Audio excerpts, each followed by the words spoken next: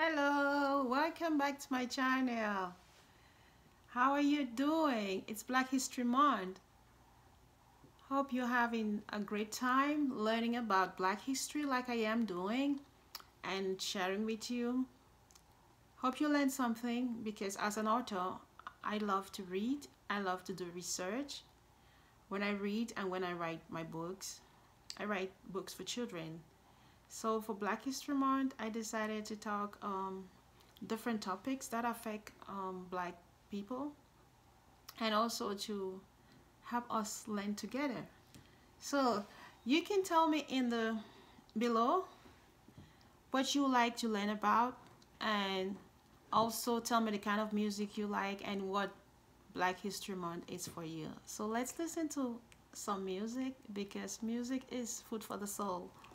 And Black people love music, right?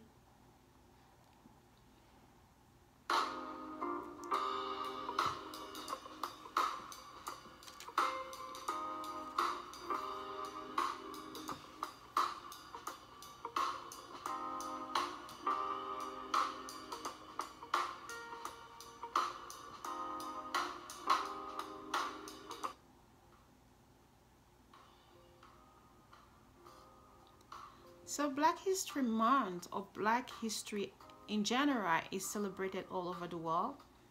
Especially in the United States, it's celebrated in February.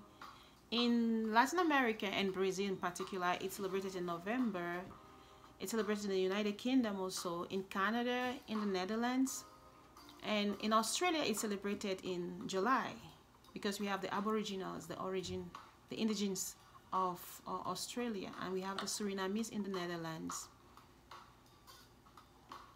So in the United States, we have the organization that has been instrumental to Black history and Black culture legacy. And though Carter W. Woodson was the father of African American history and also the founder of the Black Negro Week that later on became the Black History Month, we have also learned about the National Association for the Advancement of Colored People, which is the NAACP, which is turning 112 years this week. So kudos and thank you for the great work you've been doing, you guys, at the NAACP. It was founded in 1909 in New York by people including W.E.B. Du Bois, Ida Biles Wells Barnett, Mary White Ovington, and other people. It was inspired largely by the Springfield, Illinois race riot and also the Niagara movement that was organized by W.E.B. Du Bois from 1905. So you can research more on the Springfield, Illinois race riot.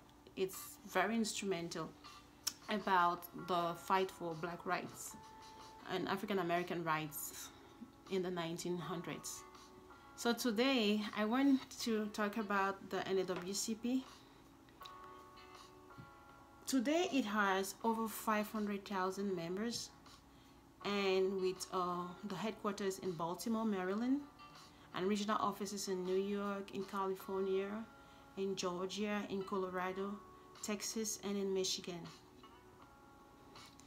It also has emancipation program and emancipation and empowerment programs for youths and for African American people. And it is also tax exempt, so you can support them. If you go to their website, you can support them. It's a birthday, so you can give them a birthday gift for all the work they've been doing. And their purpose, I will read, is to ensure the political, social, and economic equality of rights of all persons and to eliminate racial hatred and racial discrimination. It's been a great job they've been doing over the years because it's managed by a board of directors of 64 members, and it has a director, a chairman, and a president and a CEO. The current chairman is Leon N. Russell, and the current president and CEO is Derrick Johnson. So this great organization, if you remember, they do have like an annual award that they present on TV for people who've made contributions to African American lives in different sectors, like in arts, like in education, in science, and in other sectors of life. And for this year, Black History Month, the NAACP, which is the National Association for the Advancement of Colored People, has some ideas for us how to celebrate Black History Month. So I will just read the list for you. And if you really don't know what to do to celebrate Black History Month, or you just want to have new ideas, you can pick one or two from the list and have fun with it. So the list goes: we can support Black businesses, you can visit the Black History or Civil Rights Museum in your local area, you can donate to a Black organization like the NAACP, which is tax exempt. You can also host a Black film narration. You can wear your hair out in its natural form to school, work, or social event. You can become a member of a Black organization like the NAACP, which has already 500,000 members so far. You can trace your family history, like your DNA, and trying to know where you come from. And research has shown that a lot of people who were brought to the United States and to Latin America, Brazil, Cuba, Haiti as slaves came from the west coast of Africa mostly. We have tribes like the Chamba, who are people from Nigeria and Cameroon. You have people from you also have the Fulanis, who are in the Senegal, Cameroon, Nigeria. You have the Abons, the Fons. You also have the Mandinge. Those were just a couple of people, just a couple. You have the Yorubas, the Igbos. And a lot of people, when they go to check their DNA, their ancestry lineage, they find that they come from this area, like on the coast of West Africa. That's where the slave ships had gone through and picked up people. Yeah, and most of those people, from what we hear or learn in history, were betrayed by their family members. Right? It's what it is, and it's a sad thing that family members had to betray their families and friends like that. But I think God had a hand in it. For I think, like in the Bible, when the Lord said to Moses that go leave your father's house and go to a land that I will show you, he was like, it was the initiation of the globalization of the world that God was initiating at the time. I strongly believe so, but how it was handled by man, I don't think we can have, or we ever had control over that. But that's what I think was in the process, because today we have Black people all over the world, and we having a blend of cultures, a blend of skin tones. You have brown people, you have white people, Black people, yellow people.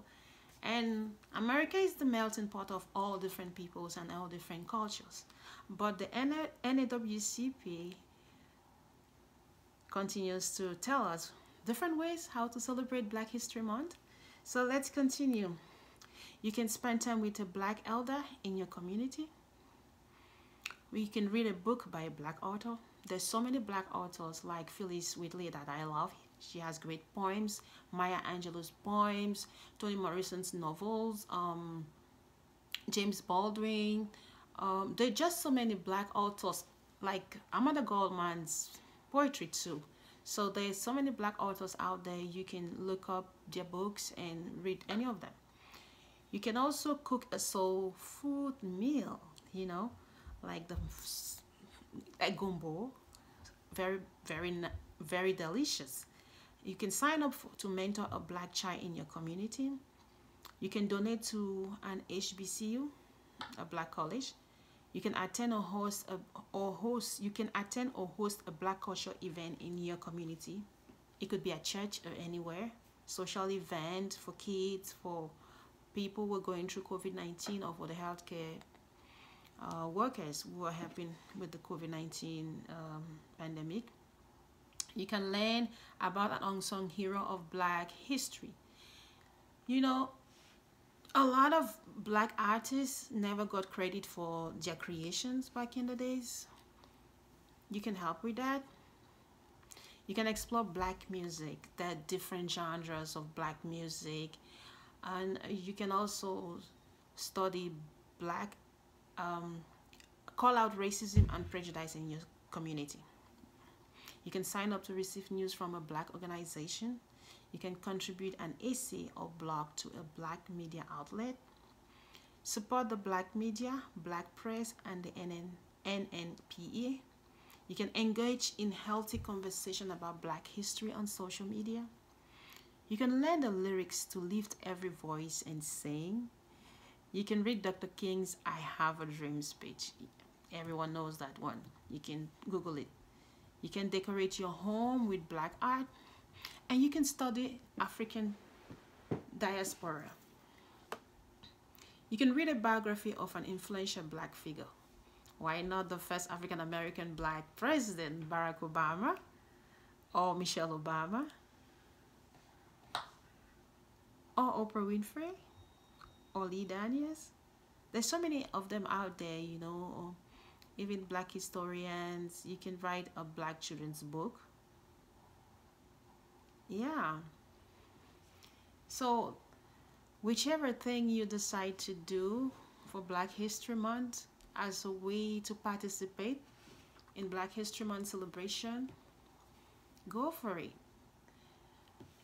If you have other ideas, please list them below in the comments below, and I will be happy to read them next time.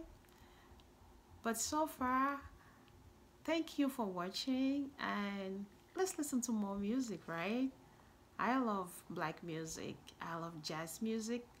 Comment below what kind of music you like to listen to during Black History Month, or any Black favorite music or musician that you like to listen to.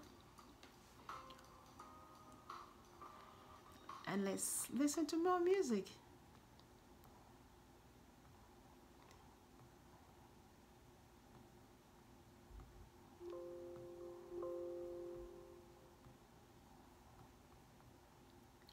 Oh, I hit the volume button.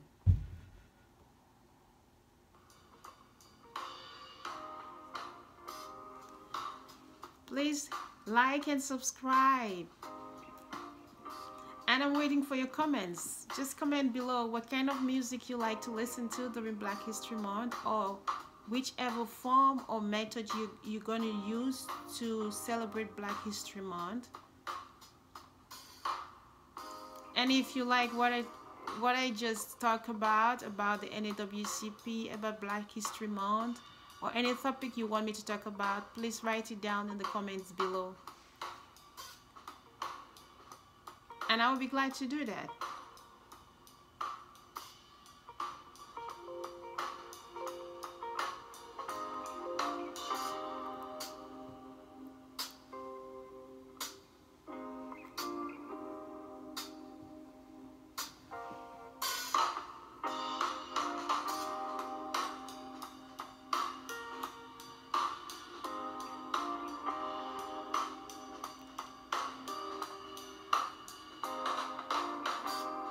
Thank you very much for watching. It's a pleasure to have you on my channel. Take care. Talk to you another time.